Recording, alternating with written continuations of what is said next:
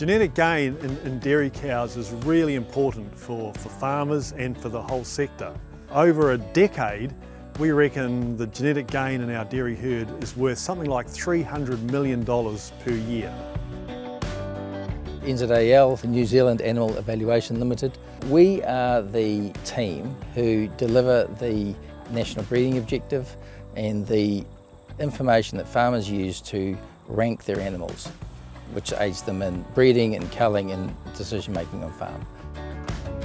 NZAEL is the independent source of data for New Zealand farmers that we can rely on. BW is absolutely seen as the industry standard with regard to how do you rank your animals. We can provide farmers the best quality BW that is used consistently across the entire industry. Breeding worth is the index that we use to calculate the genetic merit of every animal. And so breeding worth takes traits and puts an economic value on each of them and turns that into genetic merit for every individual animal.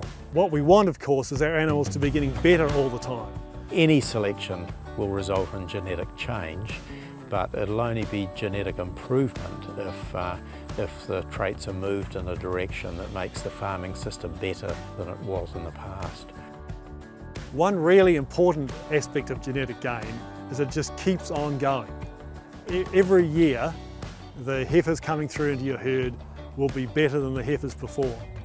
And in any one year, it's hard to see that, but over a decade or longer, that is a huge impact on the profitability and a huge impact on the cows you farm. To achieve the levels of genetic gain we're after in this sector, everybody has to play their part.